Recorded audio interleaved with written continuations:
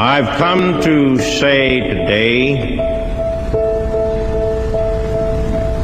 that in these days when we are killing ourselves trying to live,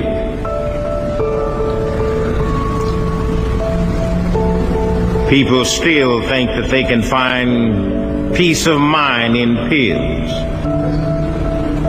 They try to eat their way to ecstasy. They try to drink their way to pleasure. They try to smoke their way to settled nerves. They try to puff their way to popularity and push their way to power. They try to bully their way to friendship and bum their way to world peace. But I've come today to say I know where a poor man has a chance.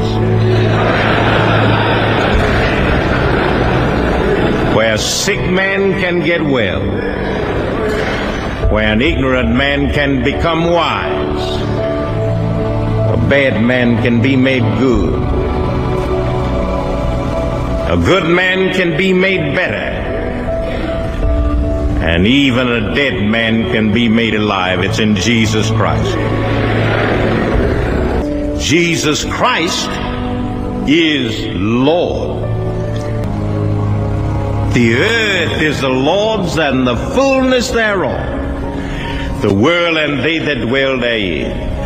For he hath founded it upon the seas and established it upon the floods.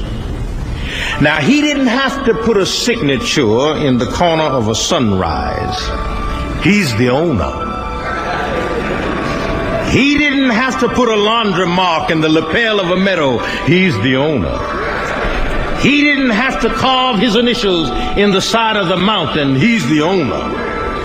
He didn't have to put a brand on the cattle of 1,000 hills. He's the owner. He didn't have to take out a copyright on the songs that he gives the birds to sing. He's the owner. Beyond the human level, the word Lord stands as a reverent allusion to God. I am God. I will be exalted among the heathen. I will be exalted among the earth. The Lord of hosts is with us. The God of Jacob is our refuge. Jesus is Lord because he came down the stairway of heaven, born in Bethlehem, hid in Egypt, brought up in Nazareth, baptized in Jordan, tempted in the wilderness. He performed miracles by the roadside. He healed multitudes without medicine and made no charges for his service. He conquered everything that came up against him. He took your sins and mine and went out on Calvary and there died. But when the thief taunted him and said, "If you be the Christ, come down from the cross and save yourself and us," to that taunt, Jesus never said a mumbling word. But the silence seemed to have said, "You just wait until Sunday morning, and I'll show you that it's better to come up out of a grave than it is to come down from a cross." And he dropped his head in the locks of his shoulder, and he died. I mean, he really died. Don't pay attention to a swoon theory. He died. Whoa, He died until the sun refused to shine. He died until the veil in the temple was rent in twain. He died until, Matthew says, the dead got up out of the grave and walked the streets after the resurrection. I don't like to stay there talking about he died. I like to rush on and say he was buried in Joseph's new tomb. He was buried in a borrowed tomb. Now that used to bother me.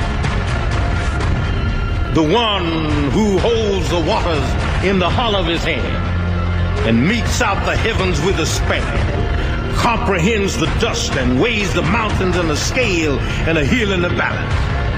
The one who walked on the brow of nothing and with a gesture of his hands worlds were formed. scooped out the seas with the palm of his hand, dug deep the gorges, piled up the hills, and propped up the mountains by his will. The moon and stars lean on his arm, being buried in a bar or two. Well, he wasn't going to stay there long, so a bar or two with the... Yes!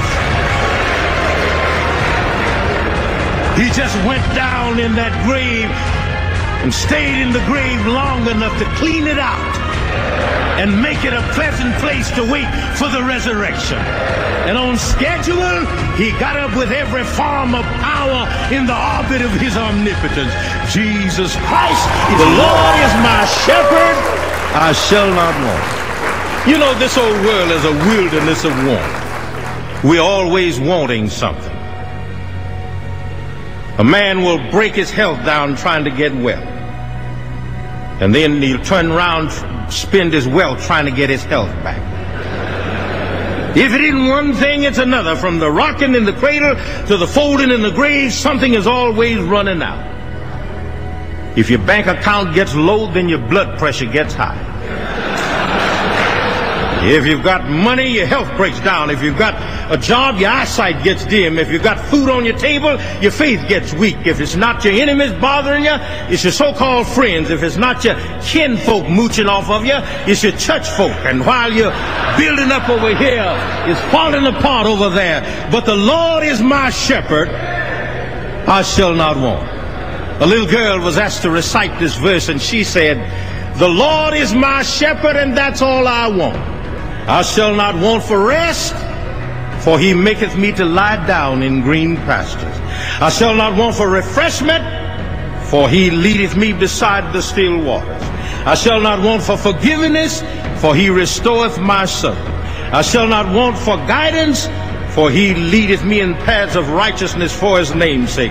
I shall not want for companionship, for yea, though I walk through the valley of the shadow of death, I'll fear no evil, for thou art with me.